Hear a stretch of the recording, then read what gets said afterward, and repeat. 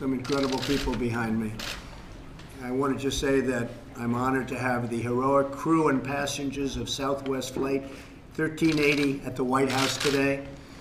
I also want to thank Secretary of Transportation Elaine Chao, who's doing an incredible job, by the way, for her leadership. Thank you very much, Elaine. Really fantastic job in so many ways.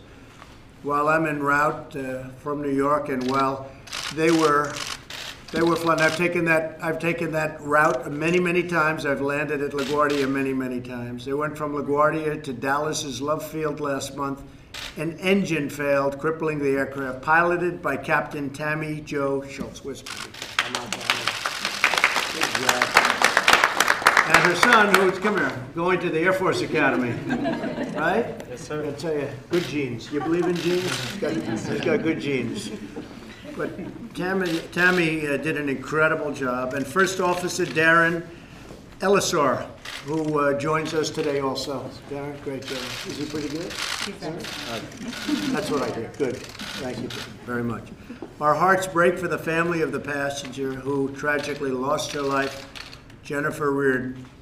We send our prayers to Jennifer's husband and their two beautiful young children. We ask God to hold this family close as they grieve the loss of a loving wife and mother. And I've seen so much about Jennifer, and she must have been a fantastic woman, really a fantastic woman.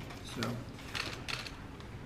we're also joined by crew members Catherine Sandoval, Sanique Mallory, and Rachel Fernheimer, who displayed exemplary leadership in making an emergency landing in Philadelphia. And I want to just thank you folks.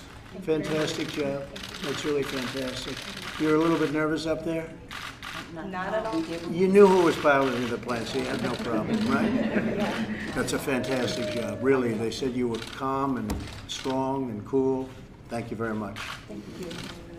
Captain Schultz, I especially want to commend you for your life-saving actions. It's everybody's talking about it.